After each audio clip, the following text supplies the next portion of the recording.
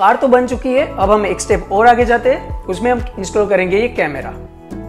और ये है एफपीवी रिसीवर जो वीडियो सिग्नल्स को रिसीव करेगा, और जब मैं इसको पहन दूंगा तो मुझे जो कार का व्यू होगा वो मुझे इसमें दिखेगा। सो मुझे यही लगेगा कि मैं कार में बैठकर उसे ड्राइव कर रहा हूँ। सो मैं बेटर ड्राइव कर पाऊंगा और बेटर अटैच हो पाऊंगा कार के साथ। सो ये हम क्यों कर रहे हैं? क्योंकि हम कार को अपने थॉट से कंट्रोल करने वाले हैं, मतलब कि कार वही मूव करेगी जो हम सोच रहे हैं। सो ये होगा कैसे?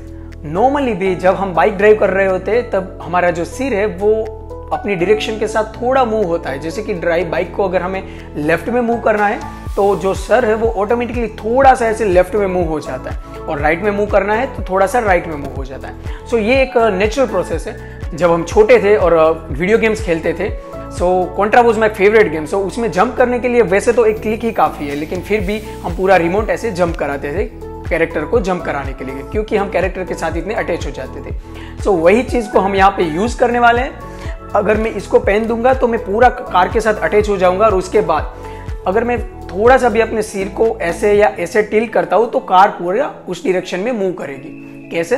सो हम जो मोबाइल का जी सेंसर है वो तो यूज़ कर ही रहे हैं, उस मोबाइल को हम यहाँ पे प्लेस कर देंगे।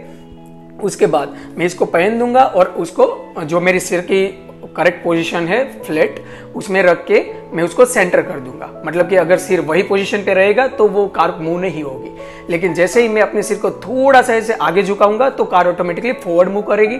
ऐसा थोड़ा सा पीछे करने के टाइम पे कार बैकवर्ड मूव करेगी। अगर मैंने थोड़ा सा ऐसे टिल्ट किया लेफ्ट साइड पे तो वो कार लेफ्ट में जाएगी, और राइट में मूव करने के टाइम पे राइट में। सो ये नेचुरली होगा। अगर एक बार मैं पूरा थोड़ा 5 से 10 मिनट तक ड्राइव कर लिया तो मैं कार के साथ उतना अटैच हो जाऊंगा कि फिर मुझे कोई मूवमेंट करनी नहीं पड़ेगी।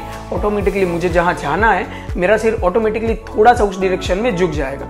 सो ये एक नेचुरल प्रोसेस है जो ऑटोमेटिकली हमारे बाइक में या फिर वीडियो गेम्स के टाइम पे होता है, और उसी का यूज करके हम ये कार कंट्रोल करने वाले हैं। सो चलिए शुरू करते हैं।